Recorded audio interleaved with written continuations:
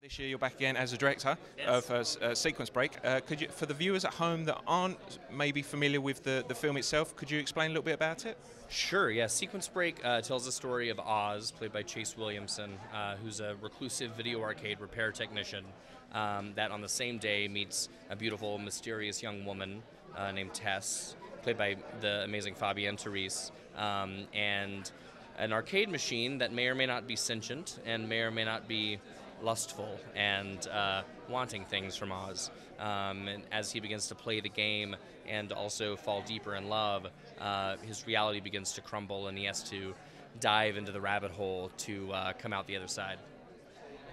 Now, obviously, as writer and director, I've got to ask, where did this original idea to come up with this film, originate from? Yeah, so the idea came from many, many years ago, like 15 years ago or something. I read this urban legend online about basically about a killer arcade game.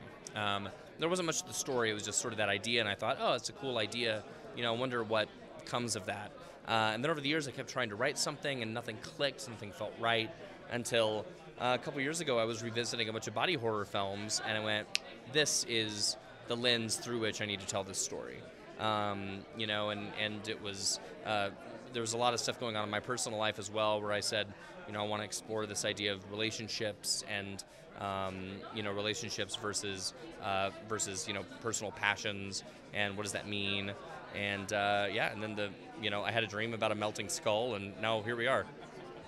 And as with most good horror films, obviously they always start off with a dream. Obviously, with Clive Barker or Stephen King, such as yourself. And obviously, the fact that you've brought the film to this year's FrightFest event, obviously it's a widely recognised film event in itself. How does that feel to have your film being shown here again for a second year running? It's incredible. I mean, I was here, a year ago with Beyond the Gates, and when I was here, I was still in the midst of editing Sequence Break. And so to bring it back here a year later and have the completed film, be showing it to people, it's like, what a dream, what a dream. I'm very fortunate and I'm very grateful to, Paul and Alan and Ian, the whole crew, for being as bold as they are and selecting such a diverse group of films to show here. It's really great.